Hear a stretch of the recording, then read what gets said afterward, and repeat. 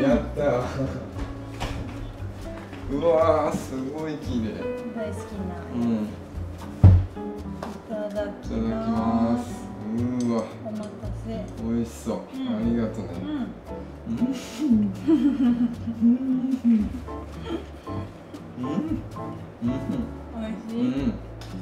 お味噌汁もね、あさりにしてみた。うわー、しみる。出汁が効いてるね。美味しい。このおにぎりはさ、カリカリ梅とか入れたの？なんかカリカリ梅のなんかゆかりみたいなやつ。いやー、ほんと美味しいや。よかった。暑いとさ、ちょっと食欲がさ、なくなりがちじゃん。そうなの？そうなの。だからね、ちょっと酸味があるやつにしてみた。梅が多いんだ。梅が多い。やっぱ塩分不足にもなるんだよ。美味しい。すごい言おうか迷ったけど言うわ。梅だけにうめえな。つまんな。いや、おにぎりって何なんだろう、ほんと。なんでこんな美味しいんだろう。なんでなんだろうね。これはいつもの美味しいやつ。そう。バルサミコ酢。美味しい。このきのこ美味しいね。美味しくできました。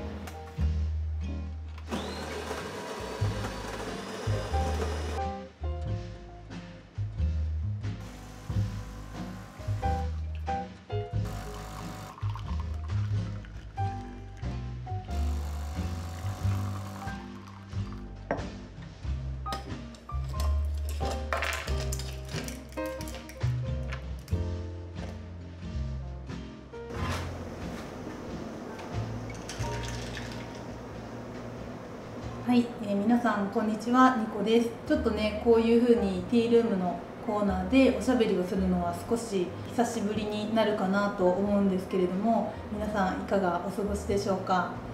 私はね、もう結構夏バテ気味で、割と最近は朝からちょっと体力作りを意識して最低でもねストレッチをしてみたり、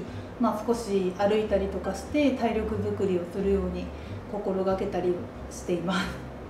あとはね、結構うっかりパンが好きなので炭水化物取りすぎちゃったりとかするんですけれども、彼がねおにぎりがすごく好きなので、梅干しだったりとかちょっと塩分補給できるようなものと組み合わせながらおにぎりを簡単に作ってみたりとか、あとは少し酸味があるような付け合わせをちょっとストックしておいて、食欲がねない日でも軽く食べれるような状態にして、夏バテ対策を自分なりにしています。キッチンがねずっと引っ越ししてからなかなか収納がね少ないキッチンだったので片付かなかったんですけれども、やっとね収納のアイテムが届いて、ある程度今日もう片付いたかなっていうところではあるんですけれども、これからねもっと理想的なキッチンにちょっと DIY とかも考えているので、こちらも楽しみにお待ちください。本当にね天候がちょっと暑かったり急に雨が降ったりっていう日々が続いているかなと思うんですけれども、一つちょっとBONUQUEから大事なお知らせがあって、今回こうやってちょっとお話しさせていただいているんですが、当初ねご購入いただいた皆様には8月中旬頃のお届けになりそうということでご予約をしてもらってるかなと思うんですけれども、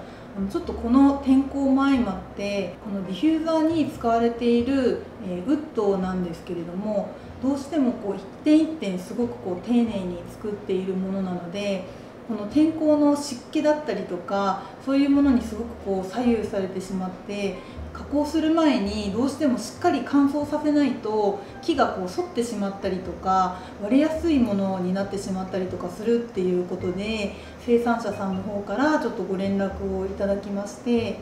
本当はねすぐにでも皆様にお届けをしたい気持ちはあるんですけれども、どうしてもね不良品だったりとかが出てしまう危険性があるままお届けすることができないっていう判断で、今のところ9月頃のお届けができるのではないかっていうことで生産者さんからご連絡はいただいているんですが、どうしても自然の素材なのでもしかしたら9月以降にお届けが遅延してしまう恐れがあるかもしれません。本当に皆さん楽しみにしてくださってたかと思いますので、本当に申し訳ありません。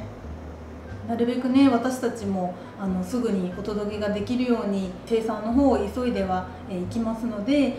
楽しみにもうしばらくお時間をいただければ嬉しいです。またね、確実な発送日などに関してはメールだったりとかBONUQUEのインスタグラム公式 LINE こちらの方からお知らせをしていく予定なので、まだフォローされてない方だったりとかはフォローしてお待ちいただければと思います。本当にねもう香り自体はすごくいい香りのものがすでに出来上がっていて、あとはウッドだけっていうところにはなっているので、まさかちょっと私たちもこんな天候にウッドの生産が左右されちゃうってちょっと思わなかったので、ファーストプロダクトということもあって想定外なことがたくさん起きていて、皆様にもちょっとご迷惑をねおかけしてしまって申し訳ないんですけれども、それでは天気もねすごく暑い日が続いていますので、皆さんお体にはくれぐれも気をつけてお過ごしください。またね少しずつティールームのおしゃべりできるコーナーっていうのも